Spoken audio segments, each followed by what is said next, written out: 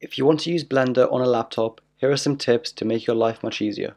Go to File, User Preferences, Input, Emulate 3-button mouse and Emulate numpad. Now, Alt and left clicking is like middle clicking, and adding Shift lets you pan. Use the normal numbers as if they're a number pad.